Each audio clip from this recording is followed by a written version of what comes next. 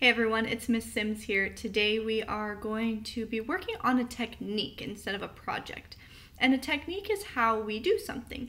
We are going to learn how to use watercolors the right way. Watercolors are a very cool tool, but they can get messed up very easily, especially if we start mixing colors. So today it's all about learning how to use and take care of our watercolors the right way. So that way next week we can start on a new watercolor project. I'm excited. I hope you are too. Let's go ahead and get started.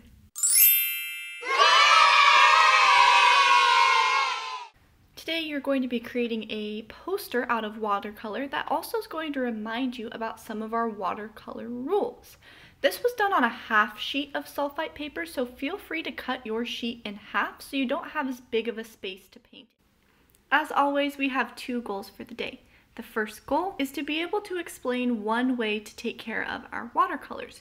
You are going to explain that by actually creating a drawing, like a poster explaining what is right and what is wrong. We are also going to practice painting responsibly with our watercolors, making sure they don't get mixed up. You will need paper, your watercolor set, a cup of water, and a cloth or a paper towel to clean up with after. I have two quick tips for you on your materials before we get started. The first one is what watercolor set you use. This watercolor set already has a paintbrush.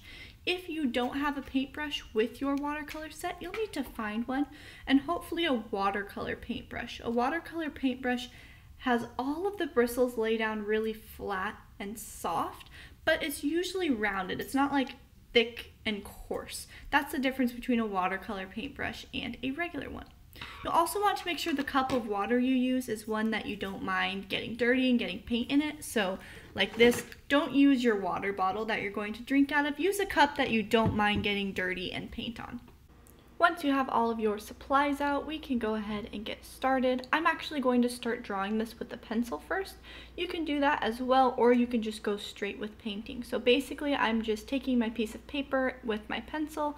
I'm drawing a line down the middle and then a circle in the middle of that line. I'm going to take the eraser from my pencil. I'm going to erase the line in the middle so it's a circle, and then we're putting V and an S. That means versus, because we're going to show good versus bad on one side. My example is going to be a good and a bad paintbrush to remind us how to take care of it, but you can do a paint palette or whatever you want. It's up to you. You can watch mine to see how I decide to draw mine. Basically on one side I'm just drawing a nice paintbrush where all the bristles are going the same direction, and on the other side I'm drawing a paintbrush that got messed up from pushing too hard, so its bristles are going all over the place.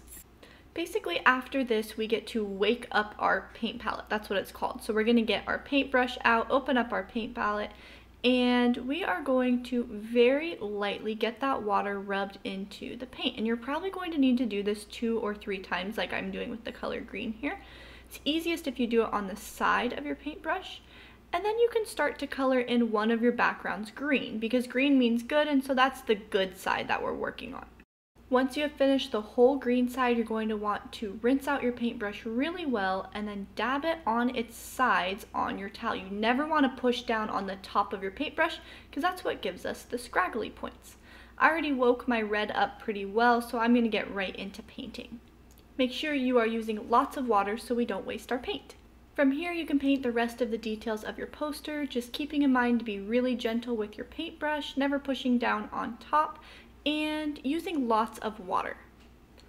After you have finished all of your details, you're going to rinse your watercolor brush off really well one more time in the water, dab it really nicely on the towel, just like that. Make sure you're not pushing down on the top of your paintbrush, and then we're going to use that towel to clean up our watercolors. They're probably going to be pretty wet, just like mine, and they might even have some drips on there.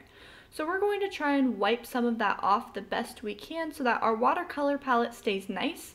We don't want that liquid to mix together and ruin all of the colors by mixing together, and then they would turn like kind of all a brown color. Once you have properly cleaned your watercolors, you can put everything back where it goes very nicely and neatly. And then once your poster dries, you can outline anything in marker, but don't use that marker until everything on your paper is dry.